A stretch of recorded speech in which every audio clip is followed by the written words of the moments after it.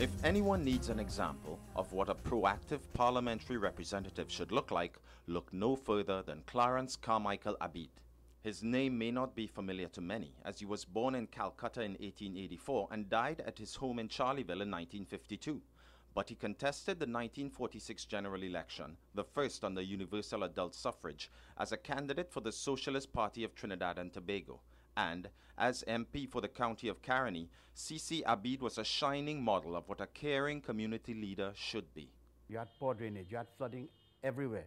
Now he introduced a proper drainage system. In fact, the drain, as I told you, on Caroni Savannah Road, he had it with box drain from Pier Road to the Cunupia River. So that solved the flooding problem in the area. He took an active part in agriculture. He was the president of the Agricultural Society in Charleville. So he negotiated loans and so on for the farmers. Now he was also president of the Rice Growers Association. That's a national organization, but the one in Charleville, he was responsible for that too.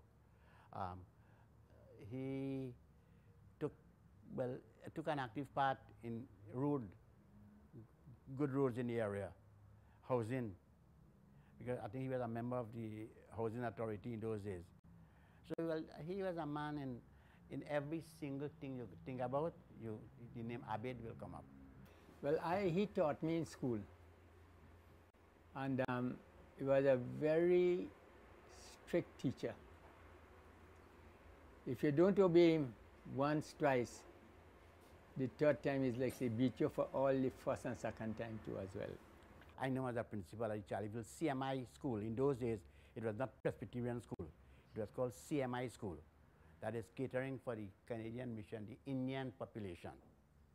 So he came as a teacher at the Charleville CMI school, where he worked, and then he became principal of the same school. That is not too far from here. And then, well, as far as the community is concerned, he was responsible for that drain you see on the eastern side of his home here.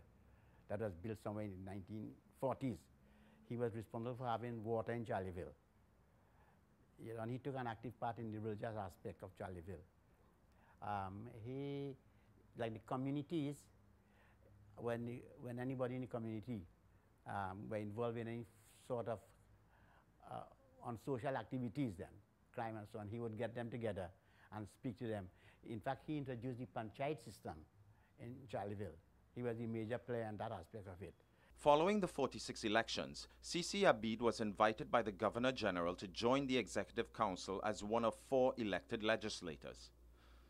Apart from his parliamentary duties, he also was a teacher for over 45 years, served voluntarily on almost every local board, and was involved in many other organizations. He was a member of all the boards you could think about in Trinidad, agriculture, WASA, road, you just name it. He was a man of many, faceted kind of person. In everything you think about, he was there, religious, social, cultural, educational.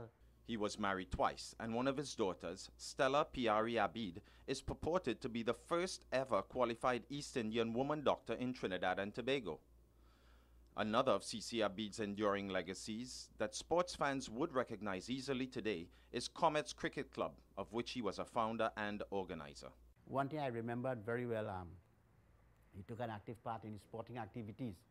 In fact, the Comets Cricket Club today was founded by Mr. Abidh in 1928 or so. I think that was the time. And now I didn't know about those days, but I know where the cricket ground was. In fact, I frequented the cricket ground.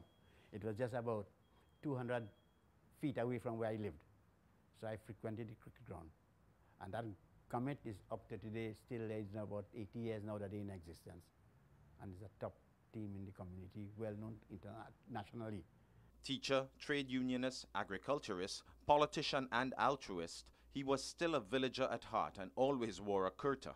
You see, in those days you had very few educated people, and I think that is one of the things. He, being a principal, he was highly educated compared to people now, those days and now. And he took part in every single thing. He had a farm, I should tell you that. He had a large farm in Chinchon, Cunupia. So he was also highly, when I say well, involved in agricultural aspect of the thing. Late one evening on January 27, 1952, the enigmatic Clarence Carmichael Abidh was shot and killed by a masked gunman as he sat in his own living room, a crime that was never solved. He served only one term in office, but his enormous contributions to country and community are still to be seen today and never should be forgotten. Community work, he built some road and so on, and there's a road down the cemetery road, they call it the Abidh road. They put a name of the road after him because he was such a good man. He was one of the most benevolent characters you could ever meet in this country. I hardly believe there's anybody who could fit in his shoes in the present time. He was,